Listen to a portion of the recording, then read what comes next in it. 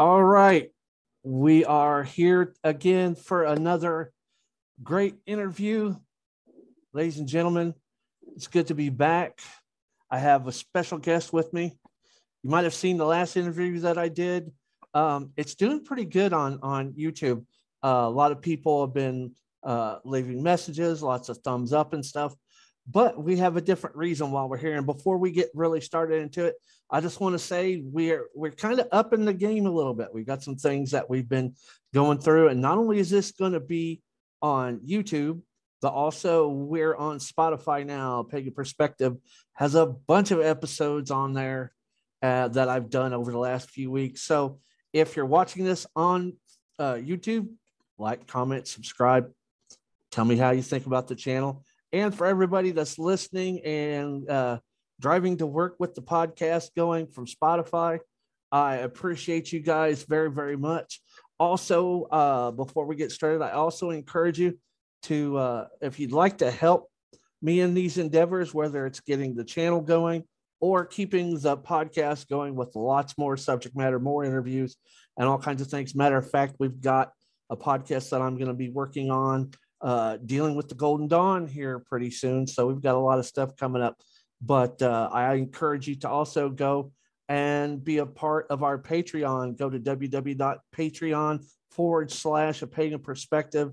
And we've got a lot of stuff going on there that you can help to get this thing going a little bit better.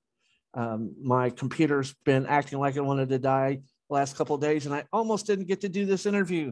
But the gods love me, and they love my computer too. So here we are. And tonight, like I said, it is my pleasure to have author, priest, magician, man of the world, Alaric Albertson. Good to have you here. Thank you. Awesome. And like we know, we've got Alaric's been writing books for many years now. And also, before I forget, we're going to be doing something else. And this is not necessarily going to be for a podcast, but recently I acquired the Martin Rune deck, which had a little hoop-de-tooth there for a minute. Didn't know if I was going to get it, but we got that all taken care of. And I like this. This is very few. You can get all kinds of, some of the greater Futhark decks and stuff like that. And some of them are actually fairly expensive and fancy. I don't need fairly expensive and fancy. I need a deck that I can use. And I've started going through this and looking at the little booklet and, just going over some things pertaining to the runes. So this deck is going to get its own review video here pretty soon.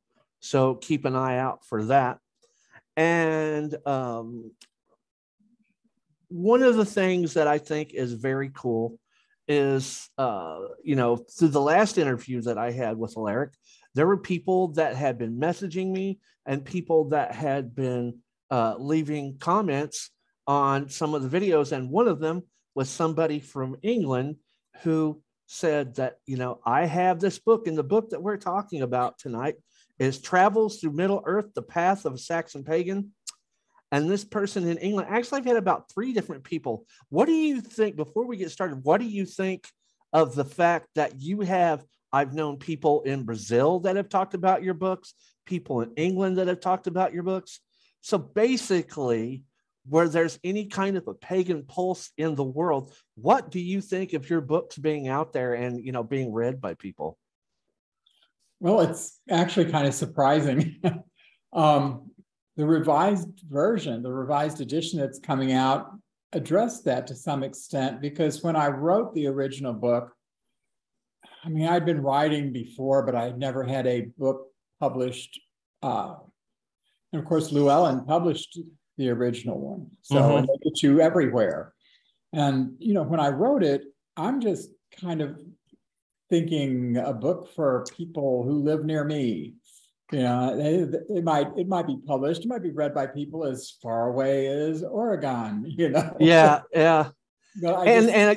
Actually, all of your books that you have written, other people have talked about. And of course, I've checked out the reviews on Saxon Sorcery on Amazon.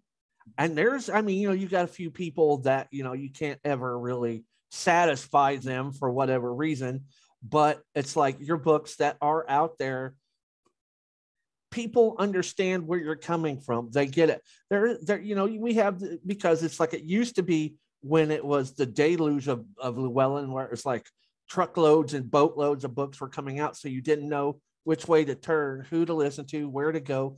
Because sometimes, it's like I always tell people, don't just, don't read a book and expect to get everything you want out of it. You have to look at it and you have to see, you have to separate the bullshit for one thing, but you also have to say, does this speak to what I want?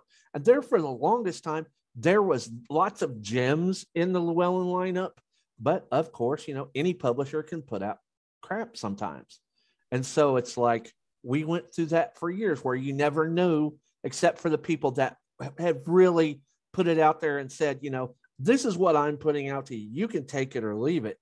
But it's like, I try to say that in my books. Even the title of Travels to Middle Earth, initially I was thinking, I thought about how I was going to word this. And the reason it's titled The Path of a Saxon Pagan. Mm-hmm.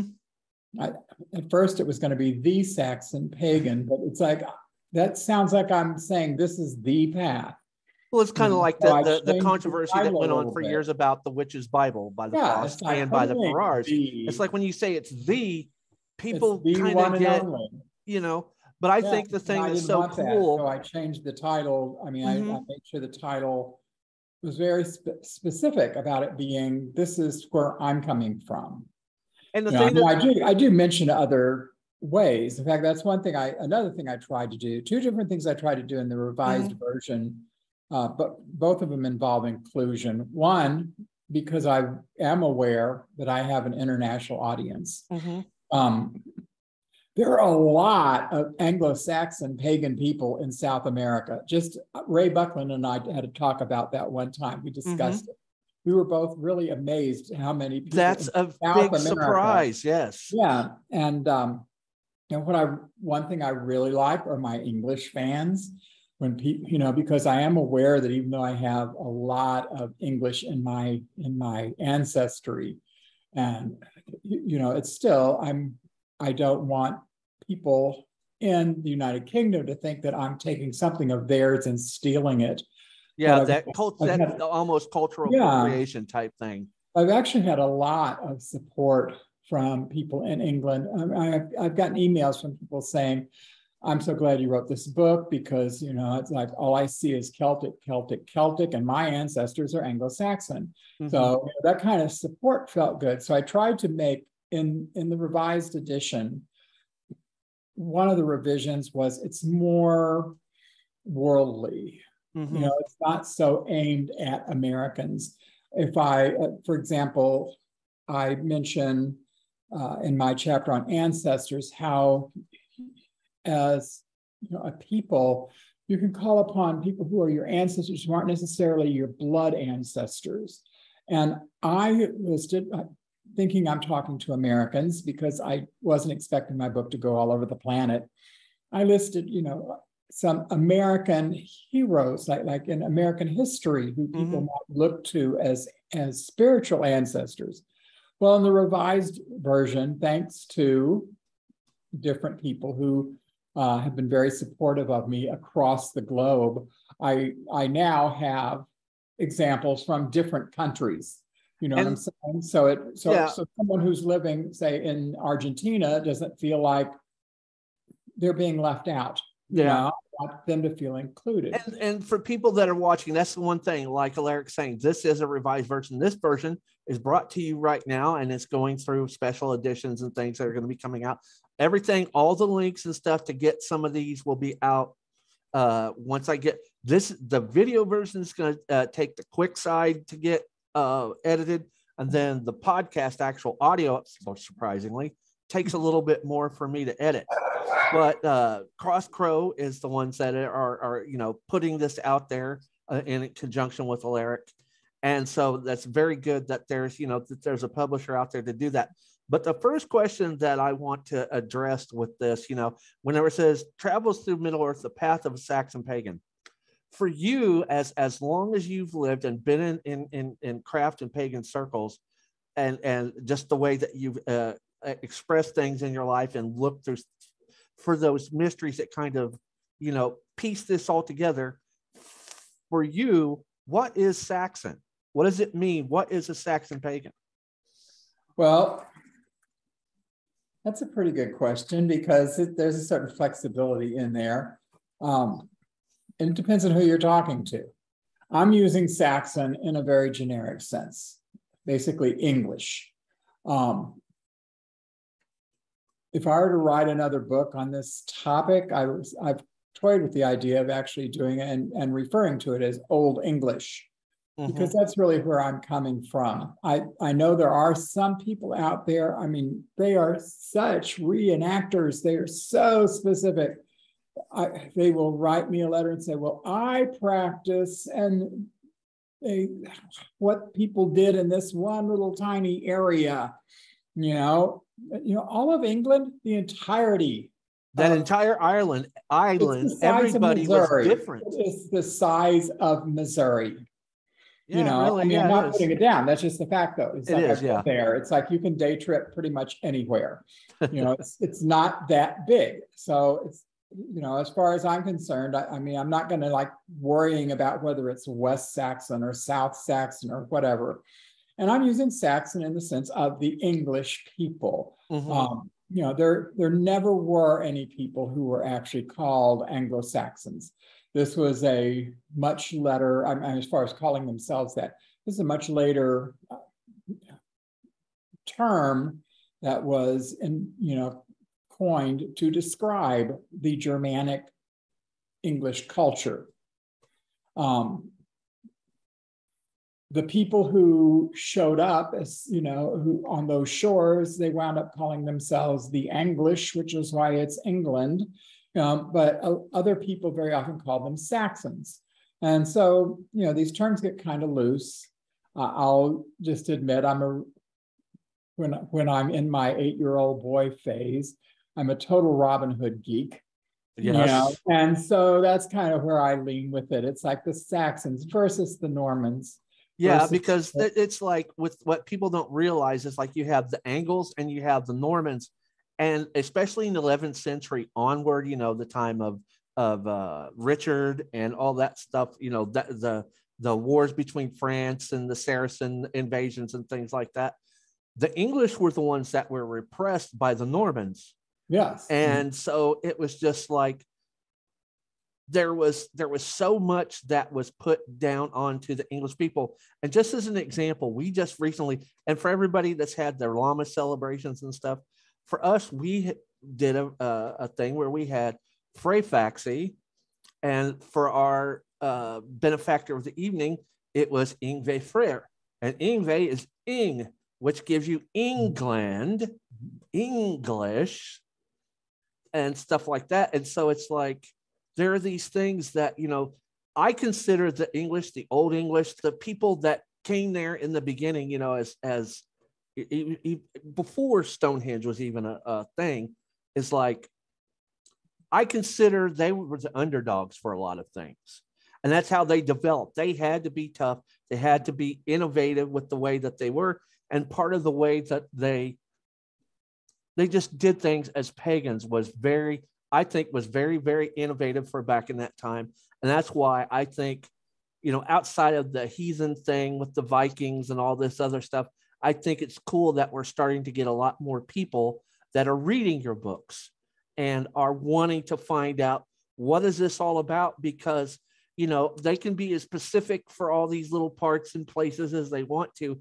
But when you look at it the way you've done it in this revision, which I have it up on the computer and I've got some notes here, but it's just like, you're giving it to people in a way that is very accessible, and you're not painting it tight. You're painting it with a broad brush in the way that you can give it clarity to people. What is your definition going to be? The definition varies from one person to another. What's the cutoff on Anglo-Saxon? There are some people who would make the cutoff like in the 7th century with the death of King Penda, who was the last of the pagan Saxon kings. They'd say, oh, well, that's the end of the old, Saxon ways. Mm-hmm. Other people would take it further on to 1066 when the Normans came in, because, as well as I do, just because somebody says, hey, we'll start worshiping Jesus doesn't mean they gave up everything else necessarily. Yes, that's very true. So even when the cutoff is going to be, and then there's another feature in there that I think is important. Sometimes I get criticized by eclectic people because I have actually picked a path. It's like, and I'll admit, I don't really understand the eclectic thing. I'm not saying it's wrong, but it's like I want to at least have something to focus on. What people don't understand is that because I'm Anglo-Saxon, this is not a prison. It's like it's a focus. It doesn't limit me. It focuses me. But just like my English ancestors, it's like if there's something out there I want to use, I'm going to pull it out and use it. And so, there are all sorts of things I make use of that are not necessarily Anglo-Saxon, especially like in the realm of say, like magic. But, in the same way, the ancient Anglo-Saxons didn't have, automatic dishwashers either, but I'm not giving mine up. And that's another thing. Like I've always had this because of the fact, as far as you go back in the craft and pagan tradition, and I'm coming up on 32 years or however long it's been now. But like, I'm one of those people, eclectics have their place. I let them be. But for me, I'm one of those because I'm a druid, I'm a witch, I'm a ceremonialist. I'm one of those people that everybody says, well, you're spreading yourself too thin. No, I'm not. I'm doing what's right for my spirit and my body and the things that I want to do. But it's like out of order, out of chaos comes order. That's the way it is. I can't be so eclectic. Like, let's say you're doing an Egyptian ritual with a Native American pipe smoking ceremony really and tied to it. That just goes a little bit too far. But with the way, with the way you write and the way that you are putting out your path as far as being, with Saxon, everybody thinks it is a focus, but it is a focus, but it's not limiting. The bubble's not small. The bubble is as big as the universe because there's places that you can explore magically, historically, spiritually, everything. It's not. I'll freely admit, I totally groove on Apollo. If I go to something like some kind of pagan festival or something, and someone's holding a ritual to Apollo, I'll be there, because, to my knowledge, there's only one God that's jealous of all the other gods. Yeah. And it isn't one of mine. I just do not believe that Woden gets his panties in a bunch because I went to an Apollo ritual. Now I wouldn't try to do some weird mashup where I've got Woden and Apollo and Kuan Yin and all this together, but it's like, I'm not confined. I can do what I want. I can have videos. And it's like I've looked over, and the one thing is like I want to focus in on things that are about the book, but I'm not going to give anything away. But having said that, the original was published, in 2009. Well, I mean, a lot of secrets to give away there. Well, yeah. But it's like also, so we're looking at this idea of what is Saxon, how it is that you came across, for your life, and you've worked for so many years as a Saxon pagan, having that pagan aspect into things. My next question, and looking at the way that you put everything together in the book, the question is, how important are the gods in all of this? I don't know. Can you rephrase it somehow? I'm not quite sure what you're asking. In the idea of as far as a Saxon tradition, you have Woden and Thunor and all these different ideas and beings to attach this to. It's like, because a lot of people, they ask, well, what god do I have to do this with, and all that stuff. Is it really? What are the importance of the gods within Saxon tradition? in your idea? Well, I mean, again, this is going to vary from one person to another. I've known people who are definitely Anglo-Saxon pagans who put most of their own reverence into like ancestors rather than deity. Deity is very important to me. However, I think we misunderstand pagan deities a lot because we're influenced by a couple factors. One, it was Roman state religion, which is different from individual personal religion. And also the fact that most of what we know about deities, regardless of what culture we're talking about, most of the original scholarship that comes down to us, it's like has been filtered so heavily through Christian scholarship. And, you know, and I'm not dogging on Christians, but this is just how it is. And everybody brings their own baggage in. Everyone has their baggage. And they've influenced this. So you have things like, you'll have someone say a deity is, well, let's take Thunor, who's basically the Anglo-Saxon version of Thor. You hear someone talk about Thor, and the first thing people say, oh, he's the god of thunder. Well, yeah, because we got all this through Christians who didn't really believe in the gods. You know, they had their God who was all powerful, all knowing, blah, blah, blah. So when they're writing about these other gods, they have a tendency, whether intentional or not, to present them as static, one-dimensional archetypes that can't do anything other than this. So yeah, so Thunor is a thunder god, but what a lot of people don't know is Thunor or Thor is also a fertility god. You know, he was a friend to the farmer. Yeah, and most of the deities are that way. If we were to go, I'm going to step out of Saxon for a minute, because I think this is something that most people would be familiar with. If you were to go to ancient Athens, everyone knows that, you know, the official party line is Athena is the goddess of wisdom. But if you lived in ancient Athens, Athena was your goddess. She was your goddess of pretty much everything.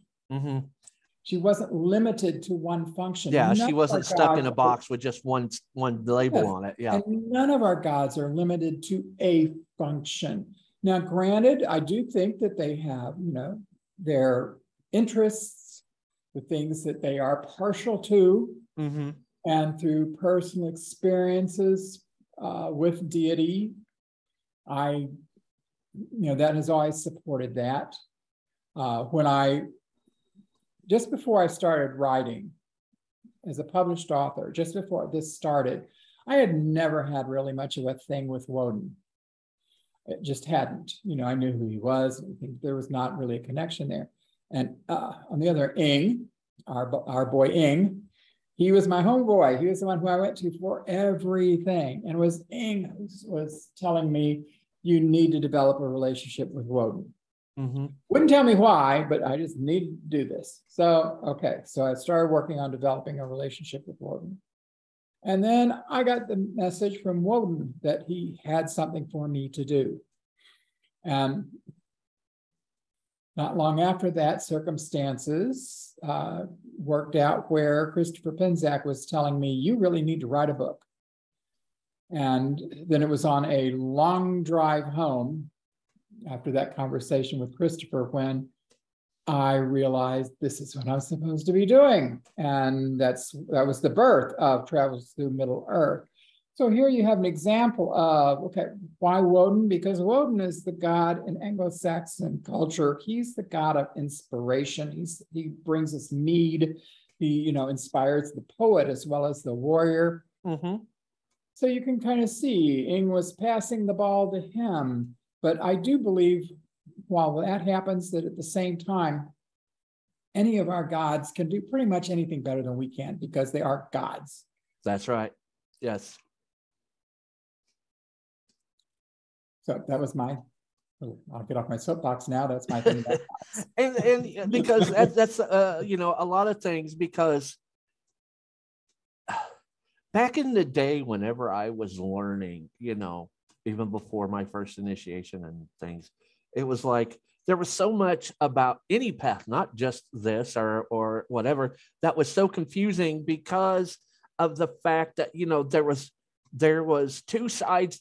There is two sides to every coin, and then you have the idea of the gods of whatever pantheon, whatever culture, whatever tradition.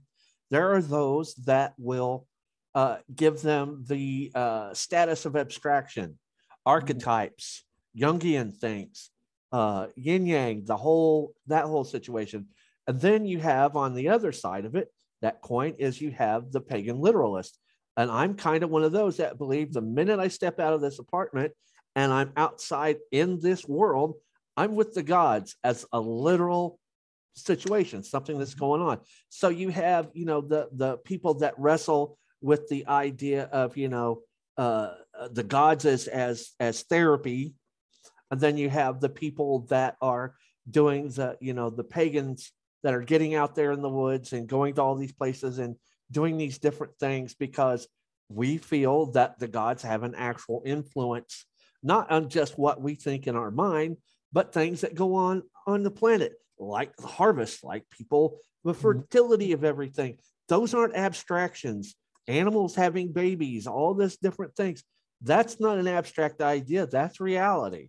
So that's the reason why it's not talking about aspects. You're talking about something totally different than what you or I would be talking about when we're talking about the gods.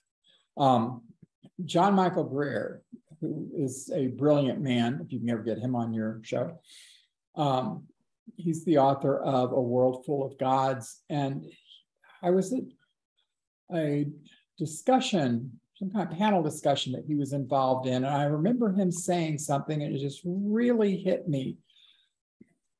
He said that archetypes are not the gods. Mm-hmm.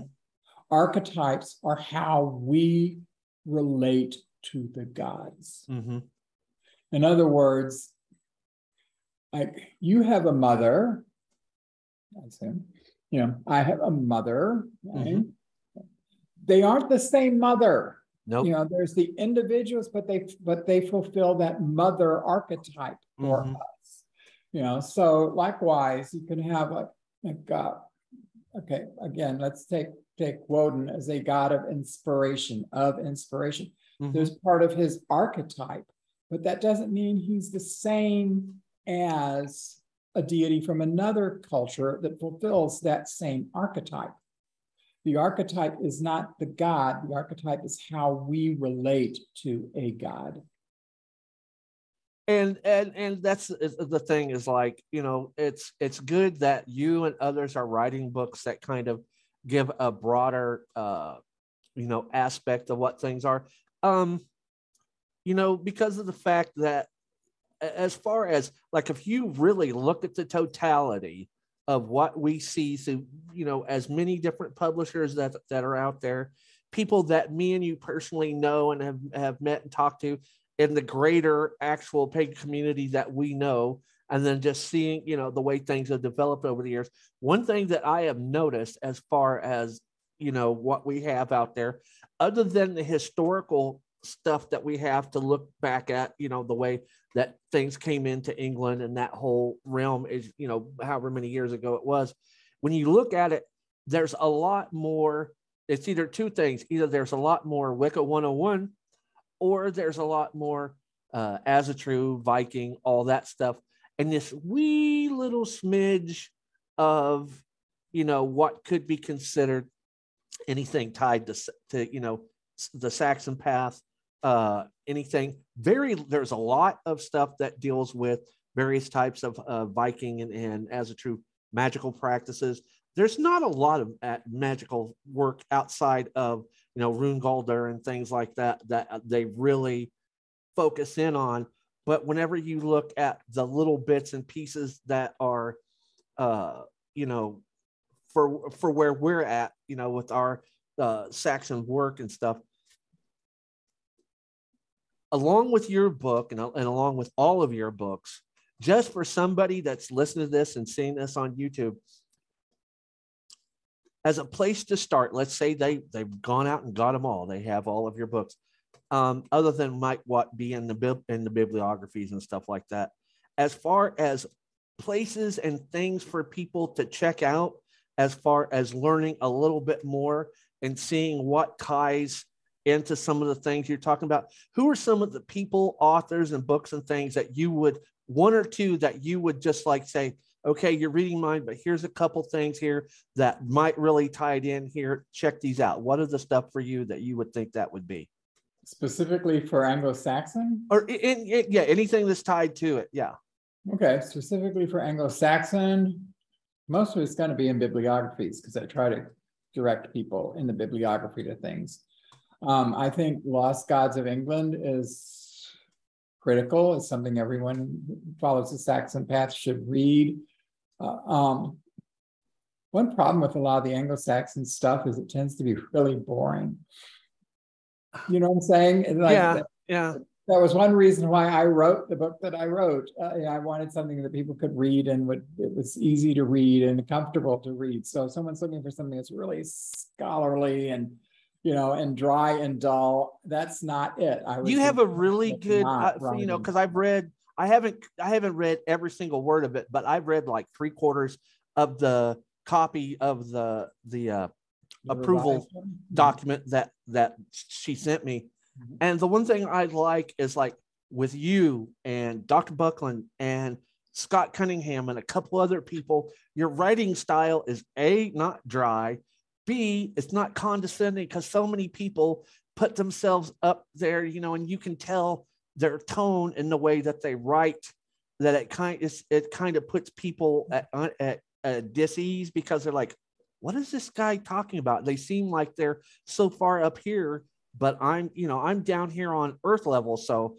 you know, certain writers can go a little bit beyond what their readers, you know, can take in. You know, you can, I mean, it's fine to write a scholarly work, but only, you know, and I know people who write scholarly works and, you know, they will all back me up on this. You're not going to get a wide circulation with that. Yeah, scholars read scholarly works.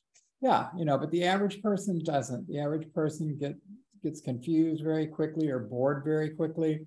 And that wasn't my intention for any of my books. They are, you know, I mean, I have my own goals and stuff. Whenever I write a book, an Anglo-Saxon book like this, or a handbook of Saxon sorcery and magic, both of those were written with the intention of bringing people to the old gods of England. That was what I wanted to do, you know, and you have done that. I mean, it's like we were saying earlier, these people that are, I mean, I've been getting messages on videos and things, and, you know, you'll see stuff in various things that people will just say, this book by Alaric Albertson, check it out. And it's like, I might not even be looking for that, but the minute it, because I know you, but it's like the minute I see that, I go, oh, okay. And that's cool, because that means people out there are getting it.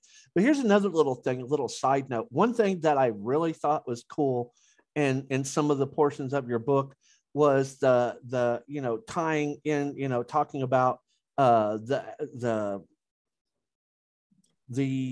knowing of Dr. Buckland and the CX Wicca and things like that. As far as before his passing, had Dr. Buckland known anything of your writings, and what did he give you any advice? Did he say anything about your books? I'm just curious if you had any conversations. We had conversations for sure.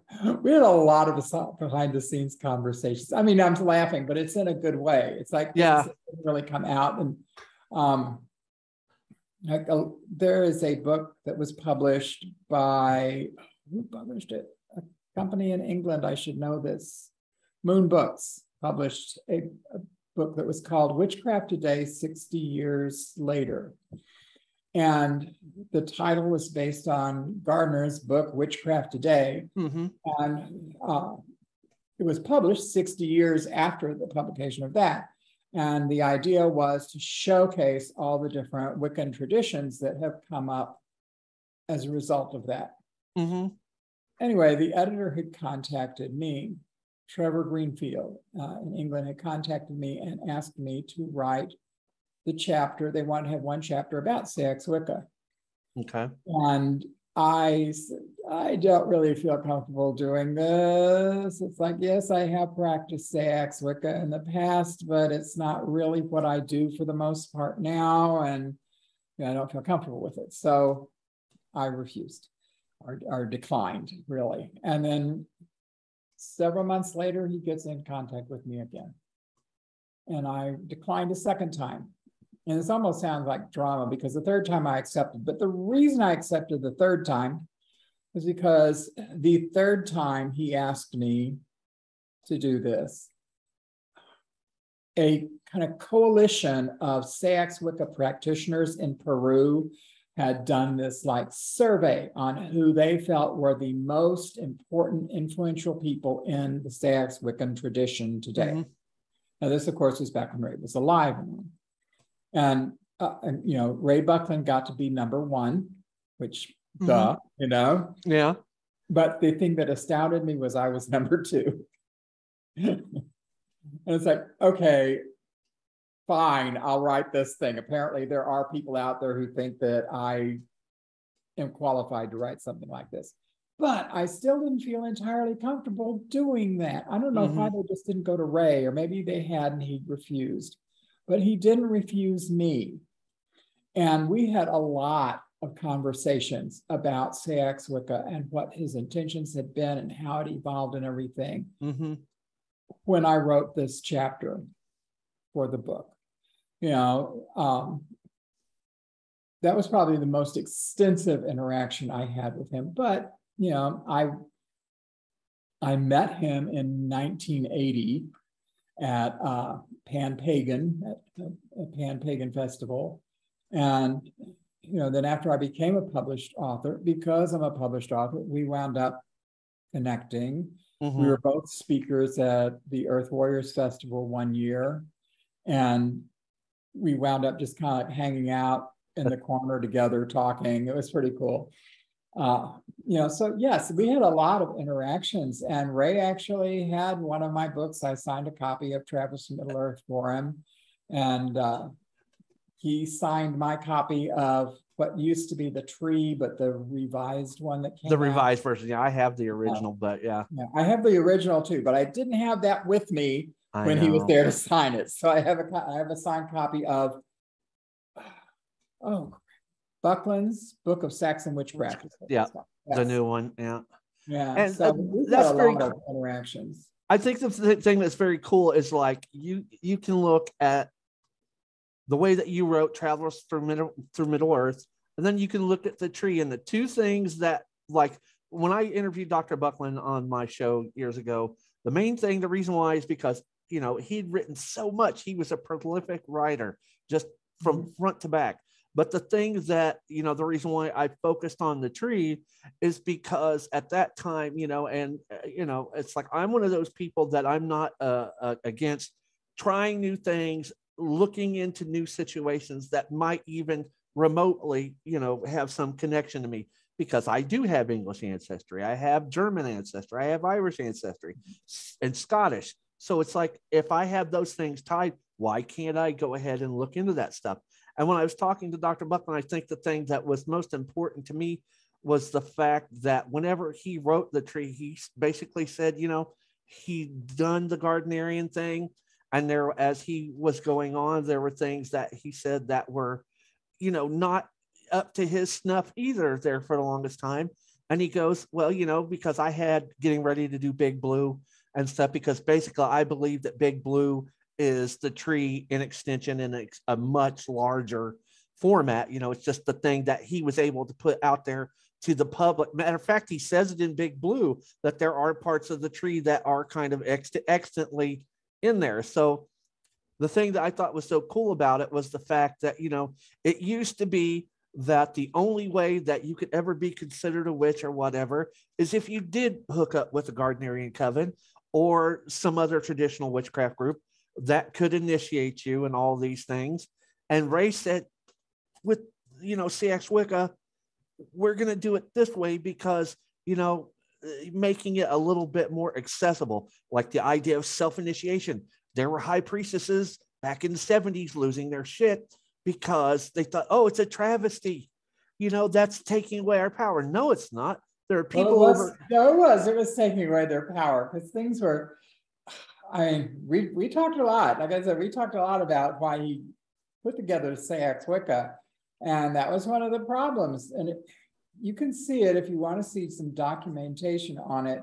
Michael Lloyd wrote a book called Bull of Heaven, and it's supposed to be a biography of Edward Sinsky, but it also really covers the entire East Coast witchcraft scene in the 1970s, and it's just appalling when you look at it now. Not only did you have to be initiated, to be recognized, but they even had this thing, I can't remember the word that they used, but if you're high priestess, even after you were third degree, if you did something that annoyed this person years down the road, you could have your initiation revoked. Oh, no. Which not only revokes yours, but everybody who you initiated. Yeah, because of lineage and things like that. Yeah, it was just insane stuff that was going on. And these people, these very power hungry people. I mean, Ray had several different goals in mind when he set up Sax Wicca. And I remember when it came out. I may be the oldest practicing Sax Wiccan out there, for all I know, because I've been Sax Wicca. I've been a Yesit since 1975, and I think the tree was published in 1974. But we talked about it extensively, what he was trying to do. And one thing he was trying to do is to get away from this power struggle. Yeah. One thing I do love about it, if you're going to practice Wicca, one thing I love about this is it does not allow for a power struggle. In the Sax tradition, you become a yesit. There's yesis. It's an Old English word that means a companion. We're all companions. Nobody's over anybody. There's no elders. There's no witch kings. There's no leaders. There's no degrees. There's no. Yeah, there's not even any degrees. There's you either are or you aren't. And even at that, you may join a coven and be initiated. And I have initiated people into the Sax tradition. We're getting ready to do some initiations this Samhain as well. But if someone doesn't have access to that, they can just go before an altar, give themselves to the gods, and then do it themselves. You don't get to say, well, you're not really initiated, because nobody cares. And that's one of the things. That's one of the things that we talked about in our last interview, was the fact that I'm one of those people, because of the priestesses with the ego and the power tripping and these priests that go through all this crap. Initiation is from the gods. It's not from Joe or Bob or Suzanne or whatever. Yeah, to me, initiation is like marriage. The wedding is not the marriage. The wedding is a celebration acknowledging something that happened. Likewise, the initiation ritual is not what's happened. The initiation ritual is a celebration acknowledging something that has happened within that person. I want to say this also, another thing, because I was saying a big thing to me was to bring people to Woden. And very few people know this, but that was one of Ray's goals with Sax Wicca, because again, everything's Celtic, and he's from over there. Woden is one of his ancestral deities, and he wanted to bring back the worship of Woden. He's been so highly criticized by some people in the community because he did this within the framework of Wicca. But at no time did he ever pretend that Sax Wicca was like some kind of recreation of ancient Saxon religion. He's very upfront about using Saxon trappings and imagery and all on a skeleton of Wicca. But part of his reasons was because if people are going to do Wicca, he did want to bring them back to the old gods. And it's something that is a starting point in an association. Here's an example of that. Okay, in your book, there's a word that you have used there, and certain people, and there's groups on Facebook that have it. Fernsedu. Okay, there is another abstraction of that. There's a guy that's on YouTube that he's got a fairly good sized thing going on with his situation. And their thing is called Al-Sadu, which is basically the same thing, old ways, just saying it different. But this guy's deal is he's one of those that's like brings it down to like a pinpoint. And his thing is like, he says, you can't do this as Wiccan. You can't do this as witchcraft.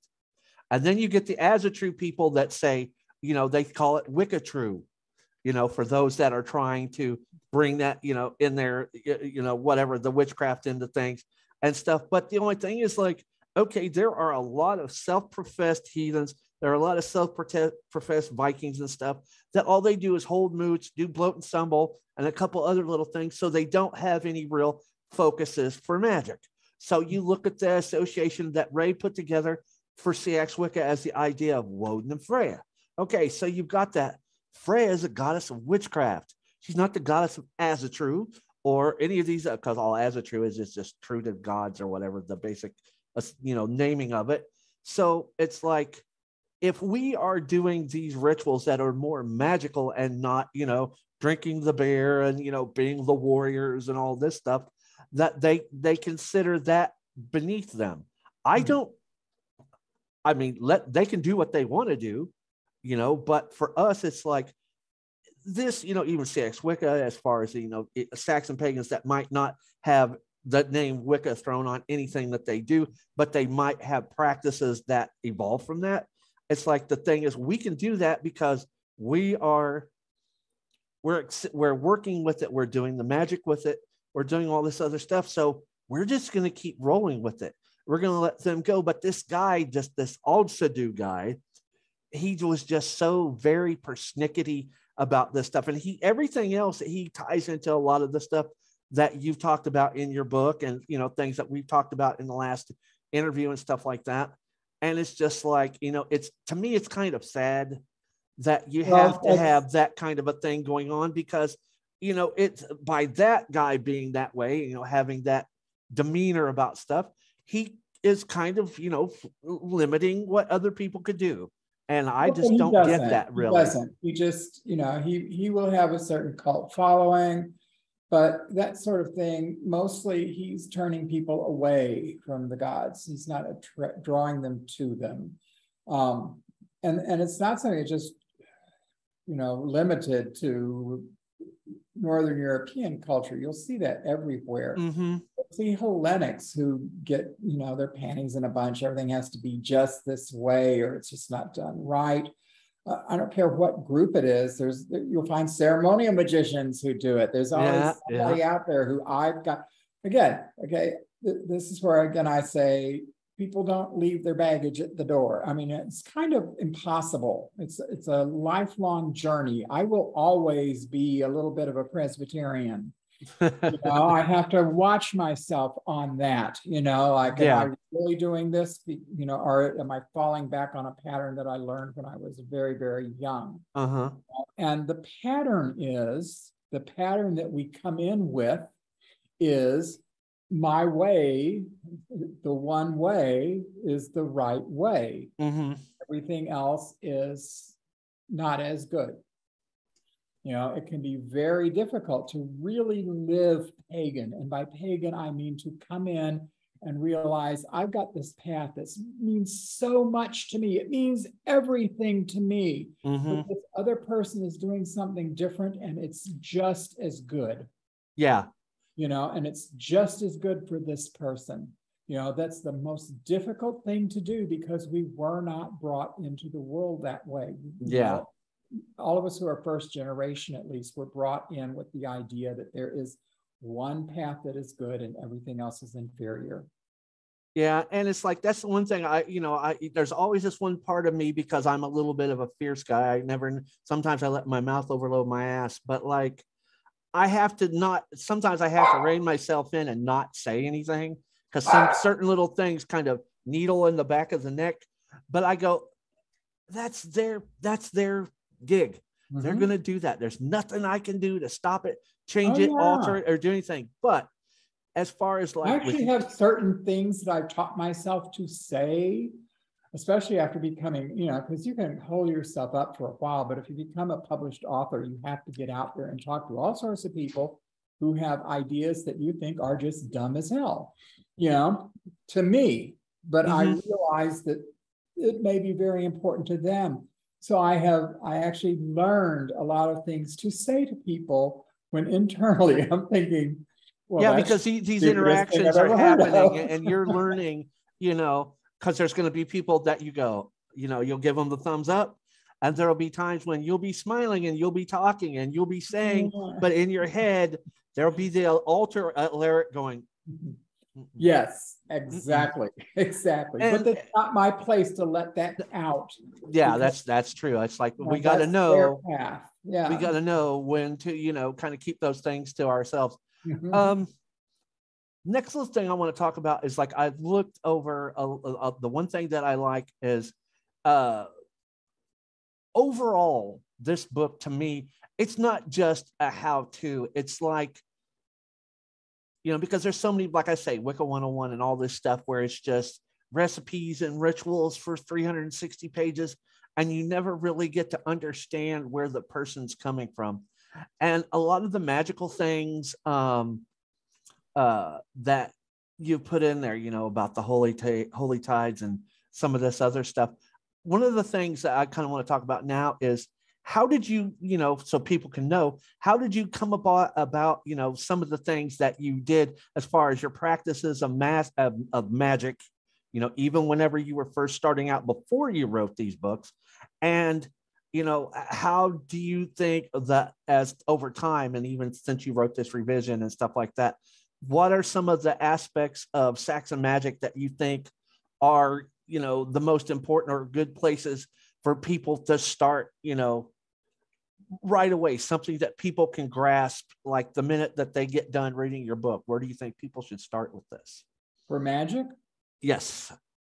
Okay, because honestly, Travis in Middle Earth really isn't about magic so much. There's a little bit, but just the way it kind of... And it was intentionally like that. I mean, intentionally, because like you said, every book that comes out is, how can I cast a spell on my boyfriend? And that's the reason why I like this book, is because even though it's not packed with all of these things that are like that, just the way that you explain, all of that stuff, and kind of tied it together, people who don't do magic. I mean, not everybody. Magic to me is a skill. I'm fairly good at it, but carpentry, I'm terrible at. Not everybody's going to be great at magic, and if you're not, there's no shame in it. Yeah, that's true. That's why very everybody true. who becomes pagan has to be expected to get involved with magic. For some people, it's just not their thing. Yeah, that's true. So because of what was out there, I wanted a book out there that specifically focused on spirituality and not magic. I felt like I had to at least include one little chapter on it, but my chapter, and that chapter is pretty good. That's why it's not really a how to do it. It's just like, this is what Anglo-Saxon magic is like. And then after I wrote all that, because I do absolutely love magic, then I was able to write a handbook of Saxon sorcery and magic, which that's there. If you want a book on how to do magic, that's what I would send you to. And that's the thing. It's like, people, if you can get, like, because we're going to talk some more about, the publishing of this book, because it's getting ready to come out here pretty soon. But as far as the duo for this is this and the Saxon sorcery, because, the way that you framed it in that little chapter and a half, whatever, it's like you're letting it be known that especially in this book, you're not making that focus, but you're showing people in those chapters that, that there is something there to lead you, that the Saxon path overall as a pagan can lead you in that direction. Like I say, not everybody has to do magic, but, for me, it's not.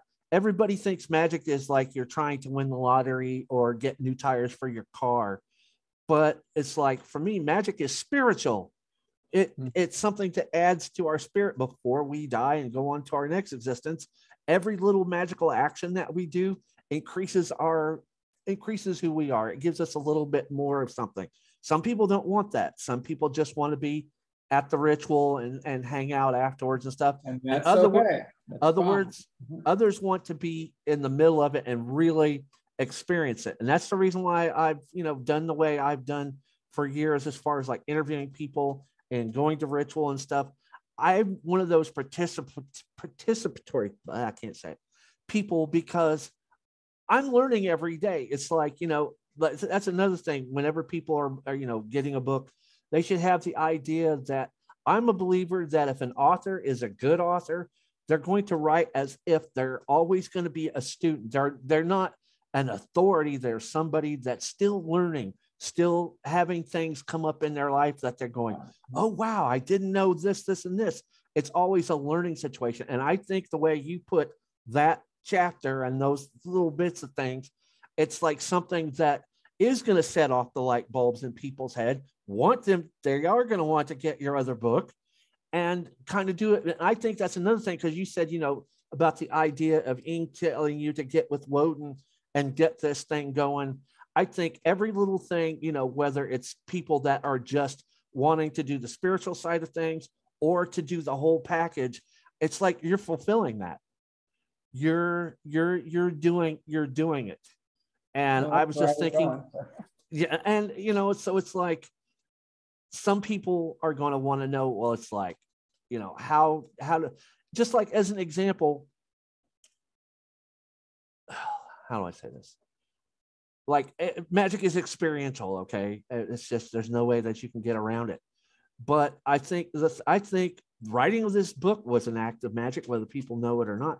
I think anytime you put yourself out there, especially as people like we are that are involved in occult situations and things, every little bit that you do, all of your books were works of magic, whether people know it or not. But it's just like, I think to answer their questions, they're just going to have to read this book, because from the beginning to getting closer and closer to the end and stuff with it and things. And I've jumped around to see what some of your real bullet points were with it. And it's like, I don't know, there is a place to start. And like you said, you guys are going to have to look through the bibliographies for a lot more stuff. And then, I've had these people that are, they want to know about magic, but they're afraid. It's like, I tell you this, I say, people, look, if you are afraid to do magic, do it anyway, because the gods aren't going to bop you in the head if you drop a candle or if your chalice falls over. We all learn by, doing. And if we make a mistake, we fix it and go on and make things better. And that's the way pagans do. It's like, whenever we go out there and we have our rituals in the woods and things like that, sometimes they go off without a hitch. And other times we leave the ritual and later on something comes up and we kind of go, things weren't the way they could have been, the way they should have been. And so people that are analytical and can think in that realm are going to go, okay, well, how can I do it better next time? That's why I think the Saxon sorcery book is going to be the one that people are going to want to get, because that's going to give them the ideas of how to focus in and kind of, meld what you're saying in this. And it's like, it's a reflection of you too. It's just showing this, Alaric's putting his path out there. And this is something that you don't have to be afraid of. Even just the spiritual side, you don't have to be afraid of it, because I've had people that, even, since I've known about your writings and stuff, is people have asked me, well, I'm afraid to read some of these pagan books and stuff. And I'm going, okay, why? Because, well, I don't know if they're afraid of just learning something, but they think that, especially with the climate that we're living in today, that, by reading these things, either, they could have somebody, they could have family members that they could get in trouble with and all this other stuff. And I'm one of those people, family be damned. If you're free white and over 21, do you now, don't, if your family is really wacko, kind of keep it on the down low and just don't be, openly loud about what you're doing and stuff, because you have that right to do that. Everybody has a right to do that. And it's like, I don't know. It's just the magic is something that you're putting out there. And I think people are getting it, because even in some magical Viking Norse groups and stuff, as far as, people have been talking about certain rituals and certain practices. Saxons and sorcery and work cutting, your book has been brought up several times. So there are people that are really taking that into account too. So you are giving them a whole realm of things to look into for real. Well, and you do have to. It's a shame if people are afraid because of their families or whatever. Mm-hmm. But people of any color, if you want to live safely, you have to come out of that closet. Mm-hmm. I was told this a long time ago, and I really believe it. You either need to keep the closet door completely shut or open it up. Don't. It's one way or the other to be real to yourself. The halfway measure is where you are in danger. But coming out is really important on a lot of different levels. It's like the more people, be reasonable about it. When I go to the grocery store, I do kind of look at what I have on and try not to have anything that's too in your face, because I'm not going to the grocery store to prove a point. I'm kind of going to the grocery store as a neighbor. Yeah. I kind of think of what if the situation would be reversed? So I might wear a small pendant or something like that. I might wear my hammer, because if I'm in the grocery store and I see somebody with a crucifix on, a cross thing on, I don't faint or anything like that. Yeah. But at the same time, I don't want to be standing next to somebody who has, a God hates bags t-shirt, so, I try not to have, I have this wonderful sweatshirt that I got from Heartland Pagan Festival when I was vice president. It came out at the Heartland Pagan Festival 1991, I believe. Yes, 1991. And it's a beautiful sweatshirt that has a kind of God figure and a goddess figure, and they're wonderful. But the goddess figure is so bosomy and out there with covering her up. And I've got to remember, I have to keep myself, it's like, you don't wear this to the grocery store. Because people are going to be a little bit, whoa. Well, and not that there's anything wrong with it, but because this lady here is going to be very uncomfortable if I'm standing next to her. Yeah. That shirt. And that's not my point. I'm not there to make people uncomfortable, So, you have to use some reason. You want to be a good neighbor. You don't want to intentionally cause chaos and discord, but at the same time, it's important to be true to yourself and be honest with yourself. And frankly, in my life, I've had very few problems because of it.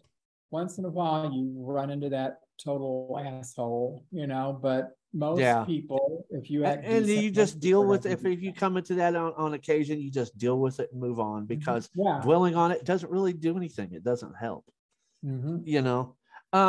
Also, speaking of your publisher, Crossed Crow, how did it come about that you guys teamed up to do this? They approached me about it. Oh, wow. Very cool. Even because I was looking for something else, I found it just like yesterday, the message from Crossed Crow where they contacted me. I can't remember when it was. I think it was like last December or something like that. But anyway, they contacted me and said, hey, we're interested in publishing this, which was a thrill for me because I knew that Llewellyn had taken it out of publication, and I understood why. Well, that's the downside of dealing with a company the size of Llewellyn. The good side is your book gets everywhere. The downside is it has to keep selling at a certain level, or they'll drop it. Yeah, they have too much. They've got so much coming through. They cannot, afford to have, carry books that don't sell so many a year. Yeah. I had dropped below that. So they weren't mean about it at all, but they were taking it off. And I knew that had happened. I knew that there were people who felt like it was an important work and wanted it to be, come back into publication. It was a suggested reading list book. It was a suggested reading in the ADF organization for Anglo-Saxon pagans who belong to their group. And in fact, a past archdruid of ADF contacted me and suggested that ADF itself might publish it. So I contacted ADF, but the person who handled their books it was just a weird exchange. I said, hey, I've got this book if you're interested in it. Because I had contacted Llewellyn and they very kindly gave me all the rights, let all the rights revert to me. So now I have all the rights again. So I tell this person, I've got the book, I've got all the rights. Would you be interested in publishing it? And instead I get this lecture on what different kind of rights there are and things. And it's like, okay, I don't know if you don't understand the concept of publishing rights. All pretty much is a simple word, So I didn't really pursue it. And I never really was actively pursuing this because I'm more of a move ahead sort of person. I wanted to see it come back into publication, but I'm more interested in what am I going to do next, not try to revive this other thing. And then Crossed Crow contacted me. And they're a much smaller publishing house. But I will tell you, I have absolutely loved working with these people. I've had an awesome editor. I pretty much have a author crush now on the cover designer. This was, again, the difference between... Okay, as far as cover designer, is that the cover that is for the special edition that is going to be coming out? It's the same artist, but no, I loved this man before we even got to the special edition cover. I especially love the paperback cover. I know they really love the hardback cover. The hardback cover is cool. I do like it. I like it. I've seen the thing that you put out, and that is just, whoa. The paperback cover, though, is just astounding, in my opinion. But what I loved was the process. Again, you deal with a really big publishing house, and I'm not knocking Llewellyn. I understand it's not Llewellyn, it's the fact that they are huge. Yeah. It's a different ball game. With them, it was always that you'd get these little, and I still will. I mean, I'll still work with Llewellyn whenever I can. But you get a kind of they throw you a bone. They'll say, hey, what do you think about this cover? But they don't really care what you think about the cover. That's the cover they're going to publish. Yeah. They're saying, what do you think about the cover to make you feel good? You don't really have any input. With these guys, with Crossed Crow, they really wanted my input. And it was kind of different, it's like it meant a lot more work on my part because I had to think about things. Well, the one thing is like you probably weren't used to the fact that Crossed Crow was considerate and they were trying to really involve you in the process. In some ways, I mean, I'm not taking away from the artist himself, but in some ways, the pagan community in Dubuque, Iowa designed the cover for the paperback edition. Very cool. The artist, Wick Malloway, sent me, he had these different ideas, and he sent me like 5 different sketches of ideas for the cover. And I'm looking at them, but I know I have no artistic talent at all. I will be the first to admit that. No artistic talent. But we had an open gathering coming up. We have monthly get-togethers where we have individual groups that do things too, but twice a month, just the whole community can get together at different locations. So we had an open gathering coming up at a local coffee house. So I took my phone with all the little pictures on it down there. And I'm like, hey guys, what do you think? And we passed the phone around and people gave me feedback on what they liked about this and this and this. And there was no one picture that everybody universally liked, but there were elements on each one that people liked. Okay, yeah. So I went back to Wick and I told him what was said and what people liked and what they didn't like. And from all that feedback, he put it all together and it came back and it was like, man, we are so good.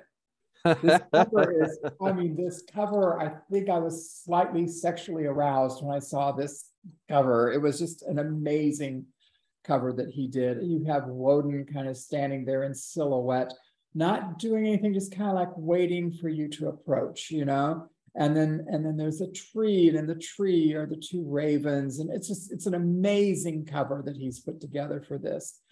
And then the hardbound was kind of the same way. He gave me some images to choose from. And I knew what I liked, but that's what I liked. So I took it to some people, friends of mine who are really, really new to paganism. I mean, under 5 years new to paganism. Yeah.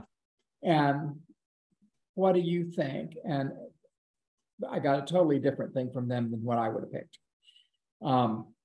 But when I went back to Wick, I said, however, these are new people. These are the people who have been doing things forever and ever and ever are not going to be influenced by the cover. These are the people who the cover will really influence. And so this is what I want to go with. And so he went with that. And I think that they, now that the more I look at it, the more I think, yeah, this is a good design. It's pretty cool. And speaking of design, and since I have you here and stuff, so we're going to go ahead and take this for a minute. How did it come about for the collaboration to do the rune deck? Well, the rune deck, I got mine too. Yes. Hey. The rune deck, initially, this is another one of those weird publishing sort of things. Initially, I was writing a book that I was going to call Futhork, Rediscovering the Lost Runes of England. Okay. And my concept was this book would come out and be packaged as a box set with a set of rune cards, because even now you still can't find much of anything other than the Elder Futhark in most New Age stores. Yep, that's what right. Sold. I mean, there's no lore anywhere about the Elder Futhark. It's really a New Age thing, kind of cobbled together from a bunch of old lore, but there is no rune poem that tells us. Nobody knows what the Proto-Germanic people thought of the runes or what these symbols meant to them. But it's the Elder Futhark, so everybody loves it, and that's what they're doing, and that's what's for sale. Well, I'm trying to write a book with 29 runes, and all you can buy are 24 of them. So my idea was there would be cards with the runes that would come with it. And I gotten a hold of my friend Taryn Martin, who is a pagan artist. And we came up with this idea. I had lunch one day with my acquisitions editor at Llewellyn, and I pitched the book and the cards, and it looked like it was a go. She looked like she was really impressed with it. And so I got home and I told Taryn, let's go, let's do it. And we started working at this. This is what we were going to make. About 3 months later, I got one of the nicest rejection letters I've ever gotten. And it wasn't her fault. The acquisitions editor, she loved it. But, the thing, Llewellyn's a really big company. And the suits upstairs, when she tried to sell this to them, it's like they liked my book and they actually wanted my book, but they didn't want to do the rune cards. This is the weirdest thing. Yeah, that is the rune cards because in the 90s, Silver Ravenwolf had done a deck of rune cards and they hadn't sold very well. Oh, okay. Now, if they were really more involved with the community, they would have realized, well, Silver Ravenwolf, the people who read Silver Ravenwolf don't do runes, and the people who do runes don't read Silver Ravenwolf. So that wasn't a good match. Yeah, But in their minds, if Silver Ravenwolf tried to do this and it didn't sell like hotcakes, it must be a bad idea. So they rejected the cards. Okay. Well, two things happened then. Now I've got to focus on the book, but I told my acquisitions editor, I've got to redo this because I can't write a book on 29 runes when you can't get a set of 29 runes. That's how it became a more general book on Saxon magic and sorcery. Basically, the first half of the book is runes, but then I go into other magic. Actually, the second half of the book is called Other Magical Techniques.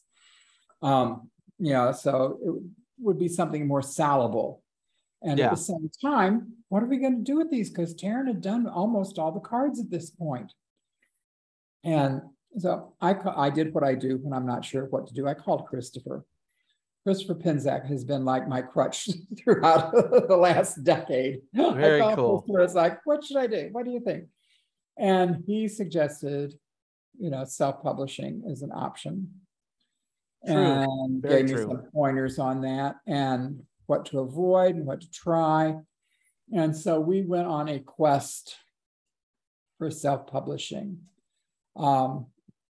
I want to pull out a card here to show you because it's really kind of a cool card that was designed because of how all this worked. So we're going to do this self-publishing. Well, we needed one extra thing because I was the guy who was telling Taryn, this is what the rune means. This is kind of what I have as an image, what you should, but again, I'm not an artist. And he had to render this into a work of art because each card has a rune on it, the name of the rune, and then a picture to kind of remind you what the rune poem says about that particular mystery. I found it. So we had me working on it. We had Taryn. Well, we needed one more thing. We needed money. Okay. And the money, that problem was solved by my husband, who is really good at making lots and lots and lots of money. That's kind of his magic thing. He loves doing it. I mean, seriously, he loves doing it.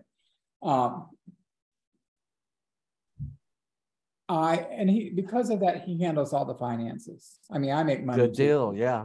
But long ago, I turned over all the money stuff to him because he loves doing it. I mean, like we put our checkbooks together. He was appalled because to me, balancing my checkbook, how, every month the bank would send you a little statement saying, you have that much money? Well, I say, that's how much money you have. Okay, well, I'll just change that number because my number never matched what they said. I mean, if it was like $1,000 off, I'd freak out a little bit. But if it's a couple bucks, oh, well, I must have made a mistake. No, this doesn't work with this man. He will sit there for 8 hours tracking down a quarter. So he always handled the money. And I told Taryn, we've got the money, but you're going to have to ask Scott about it. And I'm not going to ask for you. You're going to have to ask him because it's got to be a contract between the two of you. So he did. And then Scott talked to me, and the only thing that passed between me and him, he said, do you think this will sell? And I said, yeah, I think it's a great idea. I think they'll sell. So they wrote up a contract and Scott loaned him the money. So that's the third party in this. So to honor this, and also, by the way, the three of us all love playing Dungeons and Dragons. Hey, there you go. For PREORDER, the rune for gaming. I don't know how well this will show up, but I'm going to try. He did a card that has the three of us sitting at a table playing a game. Yep, you can see it. And you can tell, if you know what we look like, you can tell which one's Taryn, which one's me. And then the guy who is drinking out of the drinking horn is Scott, which is kind of a joke in itself too. But it's kind of a private joke. That's kind of a little vanity thing of these were the three people who put together the rune deck. And it has sold really, really well. I think the reason why other than the fact that the website was a little bit wieldy, for me anyway, as far as the deck itself, have you had any retailers, any New Age bookstores or anything that have maybe thought about carrying it, or are you guys just going to do it all through the website or anything?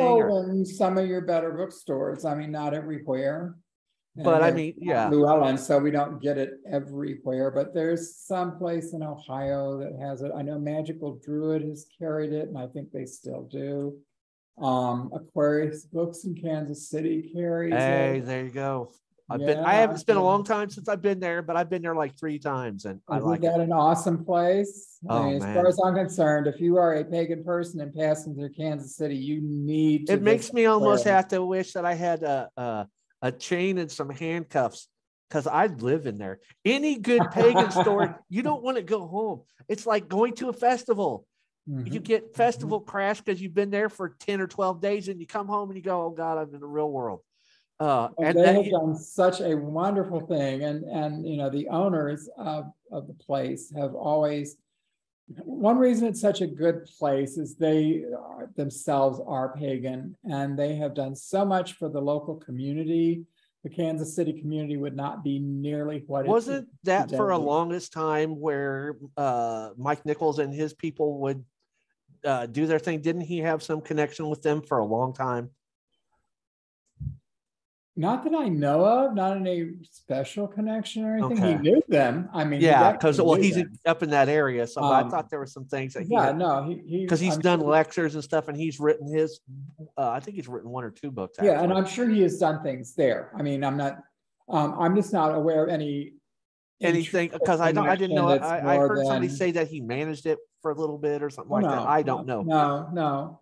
But he has known them as long as I've known them. Forever. Yeah, I mean, I've known Mike, and the Criswells and I have known each other since the 1970s. So we are all very old friends. The thing that's cool about Mike was whenever I did my very first Blog Talk Radio. Well, Mike was my very first Blog Talk Radio interview. Is he really? Amber and Pat knew Mike forever, and Kate was telling me about, you know, him and all this stuff, and every so often she got a hold of him online, and I think even a couple times when I was there at Pat's house that she talked to him on the phone and stuff. And I told Pat that I was going to be, you know, doing this thing, and she goes, well, I eventually interviewed the Frost. There's a bunch of people that, you know, Dr. Buckland and so on and so forth. And she goes, well, here's his email, you know, give him an email. And I emailed him, and then he called me on the phone, and then we talked. And I go, would you be interested in doing this? Because the thing that I like about Mike is he's done a lot of work on the Sabbats and things like that. Mm-hmm. And he's very, you know, tied into that. I said, you know, would you like to do an interview about the book and some other things and how you know, your coven and stuff like that? And he goes, okay. And he was my first interview, and that was kind of the springboard. And, you know, even, you know, like I said, the times that I went to Heartland, and then I think in passing, like I said, I've met Little Eric, but I think you were the ghost that passed in the night a couple times. I saw you, but I don't know if we ever actually met, because I did meet Little Eric, but I don't think I've ever actually met you face to face at Heartland. But, you know, there were so many people that were there. You know, I met Elspeth at Heartland. I've met, you know, a bunch of people. And I think the thing that's so cool is like, this is another thing, putting this out there, that because there for a while, another reason why I do this is because I didn't work for them, but I got them to back the show. Was I did a bunch of interviews for Red Will Weiser, and, you know, with Dr. Buckland's books and some other things. And I think it's cool, especially with this deck and stuff. A lot of times you can look on Amazon and all these other places, and like I say, you are only going to find the Elder Fusark. You're going to find decks that cost $70 that are pretty and might fall apart in a couple of years. But whenever you're looking something, because this, like you said, is the rune poem and the stories and everything that this goes to, this has a little bit more oomph in it because it's got something more substantial to back it. Each one of these. There's a thing about these rune decks that people should be aware of too. It's not easy to do one, not easy at all. One thing that was very important to Taryn and I was that the images, everything on the rune was to convey the mysteries of the runes. Mm-hmm. I mean, a rune is not a symbol. Well, it is. But the word rune literally means mystery. The rune is the mystery behind the symbol. The symbol is just kind of like a guidepost, the written form of to tell you what mystery you're talking about. But these are very real mysteries. These are very real things. You know, they are historical. And most of the decks that I've seen, even the Anglo-Saxon decks, there were other Anglo-Saxon decks. I haven't If there seen had any. been I've any really good looked. Anglo-Saxon decks, I Yeah. wouldn't have bothered with this thing because it was a real pain in the butt, you know. But Yeah. you know, I find, oh, this is a great Anglo-Saxon deck. One was published by Anglo-Saxon Books, which publishes a series of really good Anglo-Saxon books. But I got the deck thinking, okay, yeah, I don't have to worry about this. I can just refer people to this deck. It'll be great. And then I went through it and no. Because a problem with a lot of these rune decks, there's got to be an image on it. Okay, now if you get one with just the rune and nothing else, fine. But if they have an image on it, the problem is so often the artist depicts his or her interpretation of the runes. And this is something we worked really, really hard at not doing. It's very difficult not to do that, but we worked really hard at it. The rune, just for example, the rune for wind, for joy. The mystery isn't really just joy. The mystery is more like gratitude. It defines what joy is. And it says, if you have this, and this, you are happy. You know, stop bitching, stop complaining. You are happy. You know, so we tried to describe this in the image, and it's talking about a safe home. So you've got these people indoors in a shelter, you know, and they've got a table with food on it and everything. Well, Taryn thought it looked too static, and the first one did look kind of like an Egyptian hieroglyph sort of thing, you know, it was very static. And he said, what if we had them eating the food? Well, I thought about it. I mean, each one of these cards took days to come up with what we're going to do. I thought about it. It took me, it was like the next day when I responded to him, I said, no, we can't do that. Because there is nothing in this rune poem, in this mystery about eating, about food. It's like we're putting some food there to show that they have enough. But if we have them eating, it's going to draw attention to the food. And that's not really part of the mystery. This is how hard we worked to make sure that what came through was just that mystery, because with the idea being, if someone gets this, they're not getting a lyrics interpretation of the runes. They are getting the runes, which is what I assume the person wants, that they actually want to work with the runes themselves, not my interpretation of them. And the thing about that is also like whenever you messaged me the other day talking about this, a lot of people, and it does work like that. And for me, I do it that way too, is, you know, a rune or a tarot card or an ogam or whatever. It's like, it's not just the images and everything, and you have this pretty card. You have it there for two purposes. For the people that are more of the divinatory mindset, you can do divinations with it. But the other thing, and I've been trying to work with this more myself lately over the last couple of years, is the meditationary side of it, where you can really get in there, turn this around, get in there, and, you know, not just look at how they are, but see how it pertains to you in your meditations, and then go back. I recommend people, if they get this, look up the rune poem. Yes. And see what it says and see how it ties into this deck, because you're gonna get the twofold out of it. In the little booklet, don't I have the rune poem in there? So long, I'm trying to remember what the hell I wrote. This is another thing. It's really difficult to do. One of the most difficult things you can do is write instructions on the runes on a little teeny tiny thing that goes inside the box. But yeah, each one I give like the meaning summed up in a few words, but of equal importance, I give the rune poem passage itself. Yes, that's the main thing of it. And that's it's very cool. important to realize that, you know, the word is just a mnemonic thing to sum up a general meaning concept sort of thing, but it's a mystery.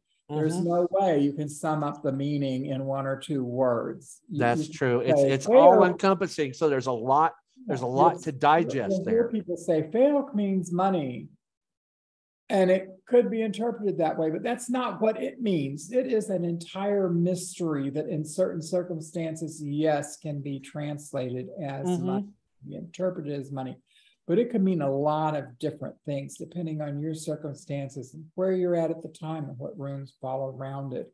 So, you know, I put in little one-word meanings because people expect that, especially when they're starting. But if you really want to understand the runes, the thing is to go to the original passage, the rune poem. What is that poem saying? What is the mystery behind the rune?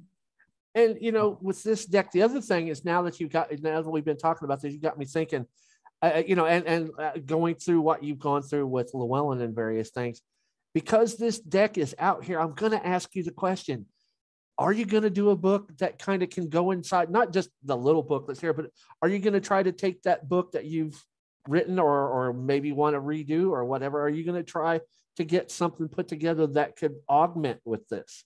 I think that would be really cool. A handbook of Saxon sorcery and magic. You need a handbook of Saxons. If you don't have that book, you need to get that book, Tim. The book was written at the same time we were making these cards. They were initially intended to go together as a set. Oh, but they didn't take it together. I don't have that yet. I still got to get this book. Because the first half of the book is all about runes, and it will discuss each one of these mysteries.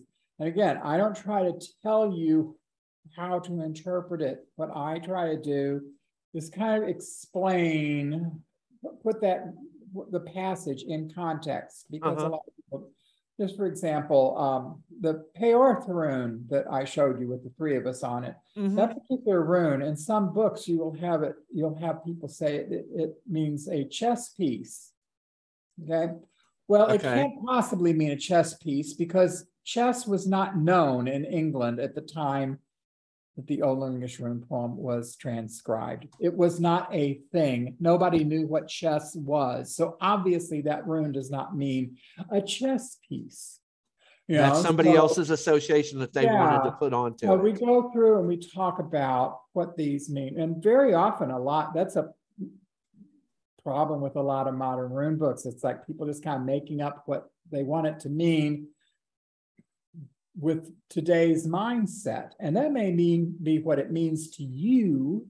Yeah. But what I try to show people in the book is how that rune fits into the context of the society that the rune poems come from. Ice, the rune for ice is another one. People are always, so many rune books and individuals will talk, it means stasis. It's like, no, there's nothing in the rune poem that remotely suggests that. And Anne Groa Sheffield was once talking to me about this, and she pointed out that not in England, but in Scandinavia, where they have similar runes with the younger Futhark, ice means the opposite. When winter comes and the fjords ice over, that was when most trade took place, because suddenly the you could move area, they had super highways. You know, and they would transport goods up and down along the ice. So from a pre-industrial standpoint, ice is slick, ice is fast, ice means movement, ice does not mean stasis. That has to do with molecular theory that these people had no idea about what that was.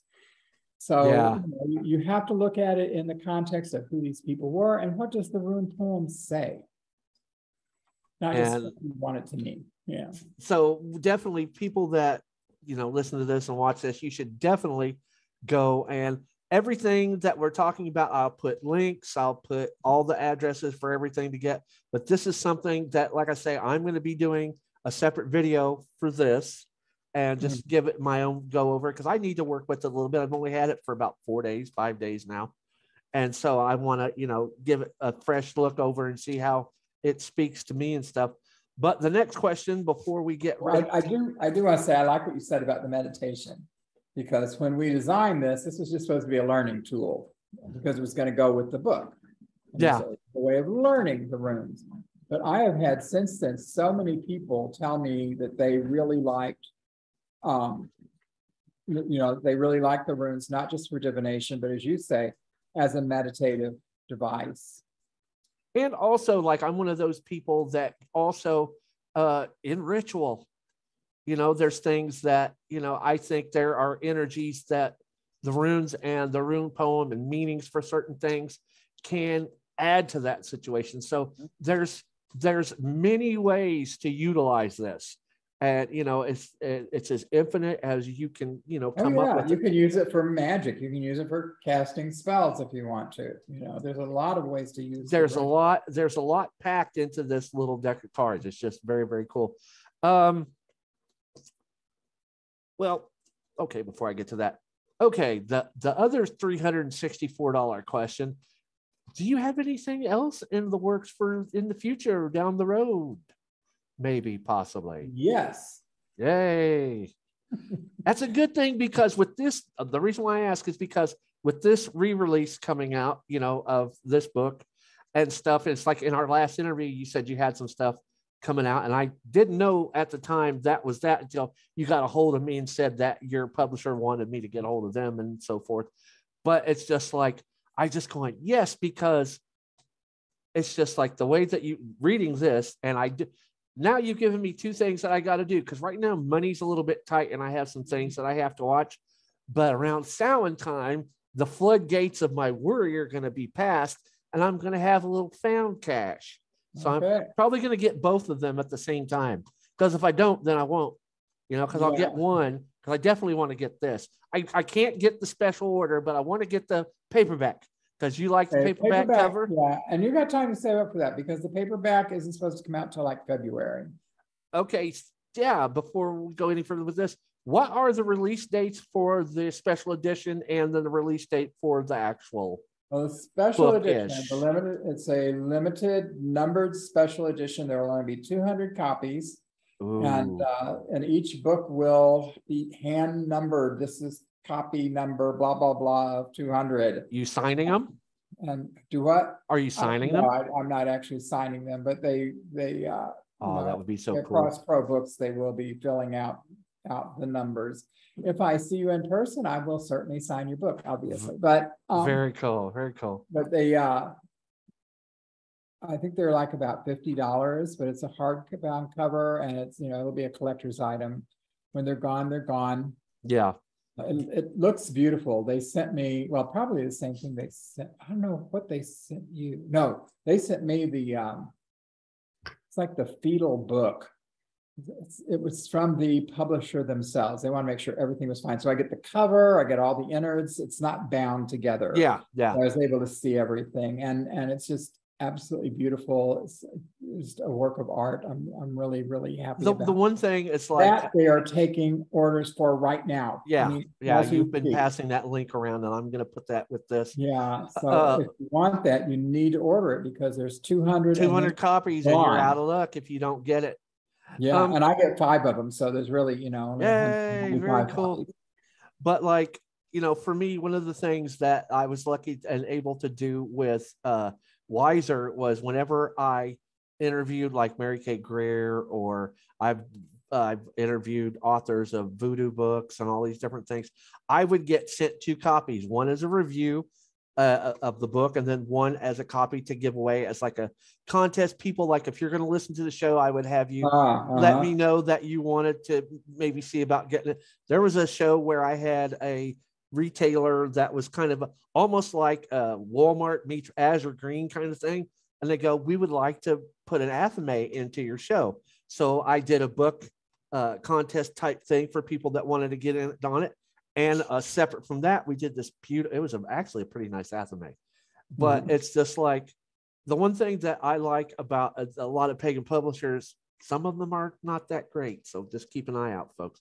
But is you got to get a company that's not afraid to do a good print run. So I hope whenever the paperback comes out, that they give it a good, just printing, because I think if this artwork that you're saying on that cover is as cool as I think it's going to be, it's going to sell just as good as anything, because the only other place that I really see you in neon is on Amazon. It's like all of your, other than, because of the fact that Llewellyn's not publishing the other, but it's like you're there and people are reading it. People are, responding and stuff like that. And I think Abe Books, ABE, And then I think I've seen, they don't sell it, but I think they kind of review. It's called a place called Goodreads. And then there's Okay. another company that's based out of the UK that I've seen a little blurb about one of your books, and I think it's called Thrifty or Thrift UK. Okay. So it's like there are companies that see you and have seen your work and stuff like that. So here's hoping that Cross Crow, and that website is www.crosscrowbooks.com. They've got other stuff. They've got Raven Digitalis. They've got all kinds of people. And I hope this is one of those companies that can, get a little bit of a steam going with their books, because, it's the big guys, they've got their market. They're going to have that forever.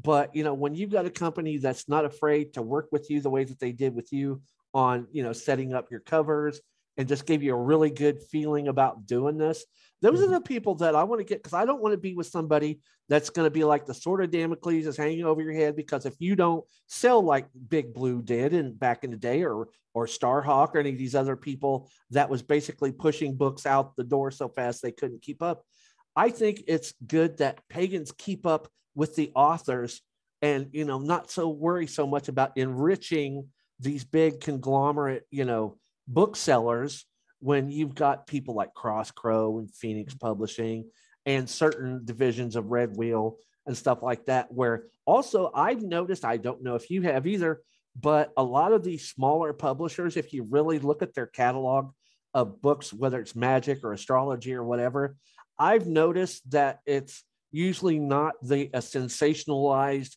one-on-one type stuff all over the place, but you've got books and authors and things that they actually give a crap about giving you a good book.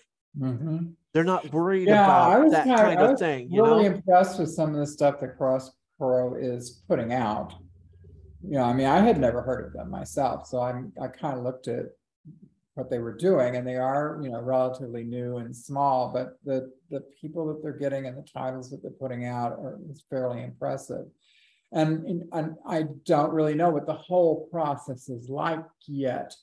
I love everything they have done with me so far. I absolutely love these guys. I think they're awesome. I wish them the best. I hope everything continues to go really well. And if you have anything else that comes out, I hope they could work with you again. If once is good, twice could be just as good. I love working with them. My concern is, as you put it, it's like how will distribution work? How well will these books get distributed? But other than that, I couldn't be more pleased with them. They always take my feelings into consideration. Mm-hmm. And you don't always get that with the larger publishers. That's true. It's like they actually take the time to treat you like a person and not just, dollar signs in their eyes. Just out of curiosity, I know they're constantly saying, we want to make sure you're happy with what we're doing. And yeah, that's a good thing. So far, I have been. Because if there was a red flag or something, it's like you're going to run from that as fast as you can. If there's something that just kind of put you off. But I know you've done the festival circuit for years and years and years and years and years, longer than I've been in the craft probably. But here's my question. With these books, just out of curiosity, have you had the joy and the honor of doing any like bookstore book signings at any places? Oh, yeah. Yeah. Again, Barbara was really good about that. Actually, when Trails Through Middle Earth came out, one of the coolest signings I've had, I mean, bookstores are one thing, but Trails Through Middle Earth, I had a wonderful experience.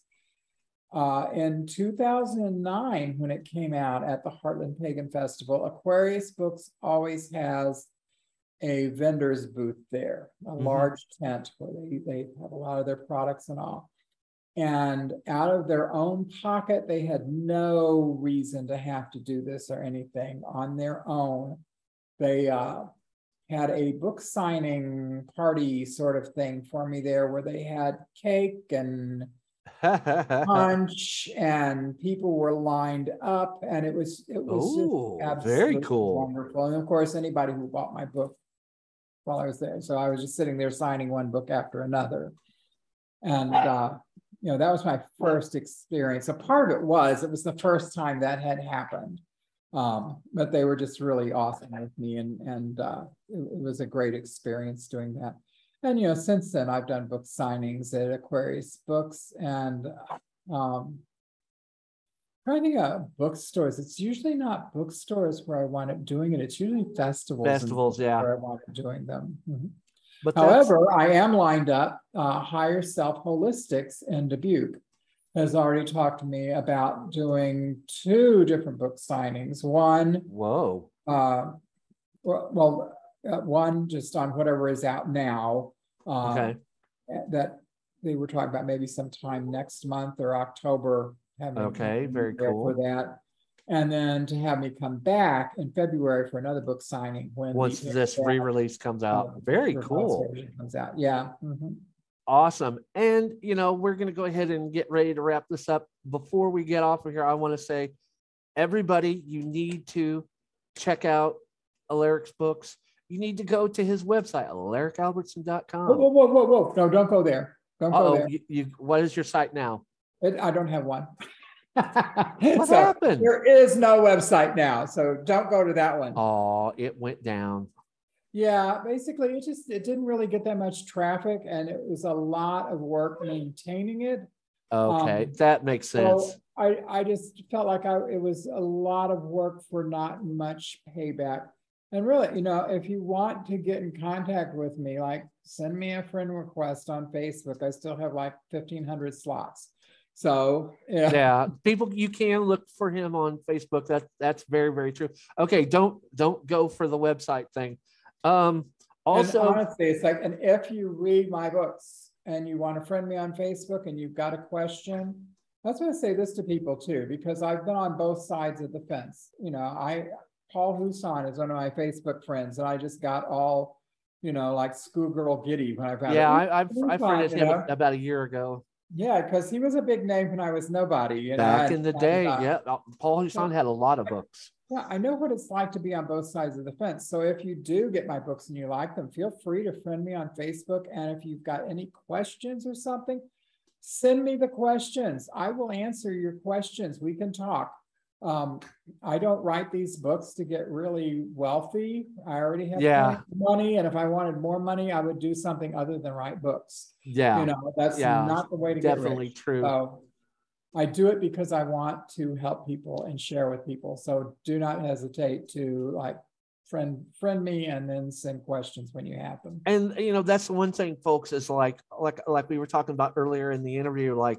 I've had people from England that have left messages on my last interview with him, and other people that had recently that I've said, well, I was getting ready to do another interview, and the book that they recommended was this, the original. And I go, well, in about a week, I'm getting ready to interview him for the re-release.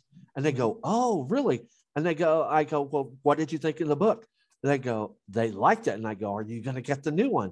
And I kicked them the link for Crosscrow. I said, things aren't right now. You're going to have to wait, but you can at least keep an eye on it and see, because now you can order right now. And for this, if you want the limited edition, order it, because again, 200 copies, it's going to be gone. But for the paperback, for putting into your library, as soon as it comes out, Alaric's going to be putting all that. Crosscrow will be putting stuff out. Things like that. I'll be putting little bits of info and stuff out about it. So everybody's going to have a chance. But the thing that I just like is the fact that people are reading Alaric's books. They're getting something out of it. And that's the thing, even if there's a little kernel of something that you can grab onto, that's what makes the writer's work worth it. Mm-hmm. Is that the fact that something clicks with somebody. Not everybody's going to click on the same things, but it's there because he took the time to write this for us, folks. He took, he had something that he wanted to put out, and, there was the situations and the times that it did. And now people have this information available. And before we finish, I also want to say congratulations on your new Kindred. Oh, thank you. Very cool. Alaric's recently come into a group with some people in his area for a new Kindred. And I think that's very, very cool. Here with us, like I said the other day, we just recently, too bad you couldn't have made it. I would have loved to have you come down Well, I was kind of hopeful, and I did ask around, but it's a long drive down to Springfield from Dubuque, and I just couldn't convince anybody else to go with me. And it's really just too far. Well, eventually, sometime in the future, it's like, you know, we got Samhain coming up. We're doing that, but you know, maybe sometime in the future you can get somebody. Actually, you know, next year around Beltane, I would like to see if you would come down and, you know, be with us for Beltane and maybe be a part of ritual with us. We'll have to see. Again, it's like a lot just depends on what I can get other people busy to do. guy. Yeah. Well, and again, it's like there are, you know, 20 years ago, I'd say, yeah, sure, no problem. But I recognize my limits now. Yeah. You know, drive that long is just like way too hard for me to do by myself. So I do need somebody else to be driving. I mean, I could actually do most of the driving if there's somebody else sitting there next to me. You know, it's when I'm all by the one thing, myself. the reason why I'm not afraid to make the invite is because you know Springfield. You've been here before. It's not like I'm inviting you to go to Timbuktu or something, you know. I mean, yeah, I love Springfield. When there's this Springfield group, any pagan group down there in Springfield, it's like it's very likely I'm on the Facebook group. I love Springfield, always have. I really want an original pizza so bad. You were saying that, yeah. And I want to go to that one place on Sunshine that has the really good cashew chicken. So, you know, there are reasons to come down. There are reasons to come down. So we're going to wrap this up. This book is going to be coming out soon. You need to get it. It's going to be great. I need to get both books, the book on Saxon sorcery and this. I'm going to get them both probably around beginning of October so that I can really see how that. And the review for this will probably be in about a week or so because, like I said, I've got to edit this and then I've got to bring it down into the podcast form. For you people out there, this will be seen on YouTube, Pagan Perspective. Tell your friends, pass it around, like, comment, and subscribe. For our Spotify listeners, I appreciate y'all so much. You need to pass this around. I've had older shows when I did the interview with Dr. Buckland and stuff. One of the things about Blog Talk Radio is you could download it onto a hard drive or a little disc or something like that. And I had people that got a hold of me and said that they were listening to my interview with Dr. Buckland on, they had burned it off onto CD and they had a CD player in their car.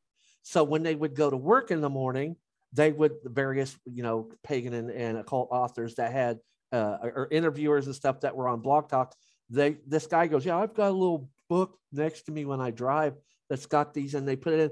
So it's pretty cool that whenever your podcast is listened to by, you know, people as they're driving, and I think you can pick up Spotify on some of these car radios now. They're like Sirius XM. They've got a division that's attached to Spotify. So now people can listen to this as they drive to work, which I think is very cool. So check that out. All the links for Cross Crow will be in here. You know, Alaric Albertson, Facebook, look him up. I don't think there's anybody else on there that's him, so he'll be pretty easy to get a hold of and stuff. So we've got more videos coming up here pretty soon. We've got more podcasts coming up.